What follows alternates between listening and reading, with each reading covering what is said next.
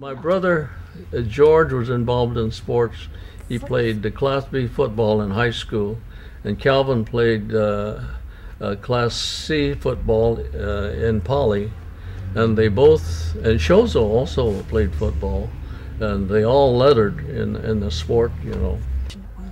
I remember December 7th. It was a Sunday morning, and we had gone to church, and coming home, we passed by the grocery store, Takagi, and they said, Japan was bombed. We couldn't believe it. So we all ran home, turned the radio on. And it's broadcasting all over, and everybody was listening to it. And they called the FBI, and they came and came in and searched our house, our apartment, and they took our radio, and they thought we were spies or something like that. That we had to evacuate, So we had to get rid of everything in short notice, without December 7th, and by March and April we were going into camps. George was a real American. He really believed in America, and he thought that the right thing to do was to volunteer. They volunteered from camp, so I was in camp in Amachi, Colorado when they left. They just went on the army truck and left, said goodbye.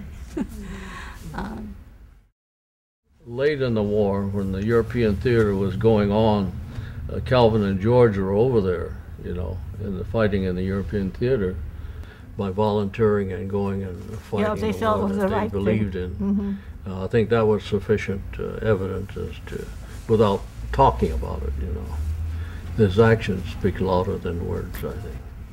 But when George passed away, that was just a real shocker. Of age, I was in my 20s, 20, 21, 22. Just like felt like the bottom fell.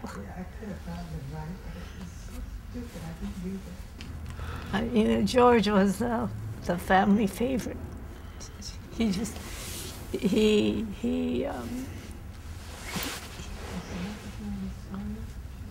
I'm sorry.